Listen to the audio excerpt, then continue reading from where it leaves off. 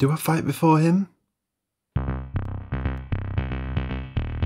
Hi, welcome to the channel. This is a video series looking at the more confusing parts of Warhammer 40k rules. In this video I'm going to explain and demystify the fight order in melee and who fights before whom. Diving straight in, there's lots of times when you're having a battle that loads of units on the board are in melee, and picking which one to fight first and who fights next is actually quite confusing. So firstly, when deciding who gets to fight, you split all the units that are in melee into 3 different categories. You have the fight first category, that's any unit affected by the fight first rule. You have fight normally, just every standard unit. And then you have fight last, and that's units that are affected by a fighting ability from the opposing army. So after dividing all your units up into the bands, and I'll come on to that in more detail soon, essentially you just pick the top band, which is fight first, and you resolve all the melee in there, and then you work your way down the bands until everyone has fought. There are some extra specifics that you always alternate in fighting, and in the fight first group, the player whose turn it is goes first. In the normal group, the player whose turn it isn't goes first. And finally, the fight last group, it's the player whose turn it is that goes first. So if you understand the bandings, you understand who goes first, and then you just alternate.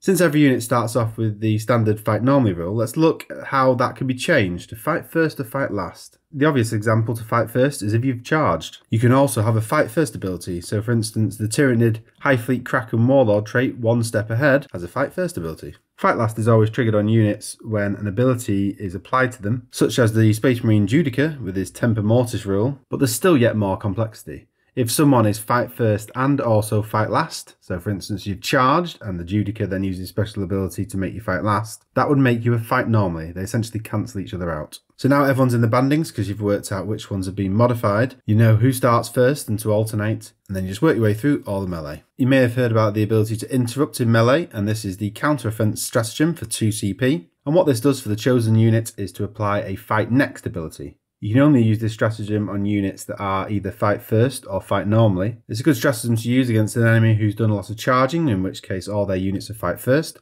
but all yours are fight normally. They'd be resolving all their attacks first. There's no alternating because you have no fight first units. Let's have a look at an example. I've set up this fight phase example in the Space Marine's turn, and the Blade Guard charges in, and the Terminator charges in. It's now to think about the modifiers. The Blade Guard is fight first because he charged. The Terminator is fight first because he charged. This unit here fights normal because they were already engaged from a previous turn. There are some extra special modifiers. The Tyrannid Warlord has the special trait which makes him fight first, and the Judica selects the Gene Stealers to be fights last. So dividing all these units up into the 3 bands, you see that the Terminator, Blade Guard and the Swarm Lord are all fights first. The Warrior and Assault Intercessors are fight normal, and the Gene Stealers are fight last. So from all the fights first units, the Space Marines player chooses first. He can choose either the Blade Guard or his Terminator to go first. Even though the Warlord here has a fight first ability, he's still in the alternating queue to decide who goes. So in this example here, I would resolve the Terminator's fight first, the Swarm Lord can hit back.